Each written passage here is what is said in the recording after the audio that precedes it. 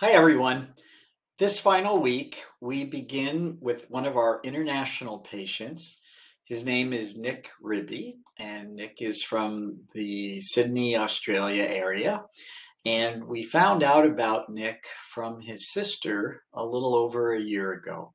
So let's hear from Nick.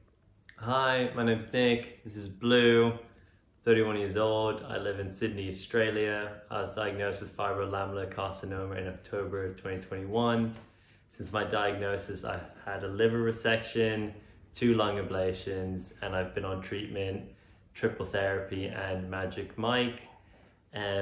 My wish for the fibro community is that we continue to establishing the relationship between the experts in the US and the community here in Australia, so patients here in Oz can get the appropriate help that they need and also feel hope during their journey. My personal wish is that I can see my wife and my dogs grow old and hopefully future kids as well. Lastly, just a shout out to Tom and Dr. Ken. I wouldn't be where I am today without you, so thank you so much.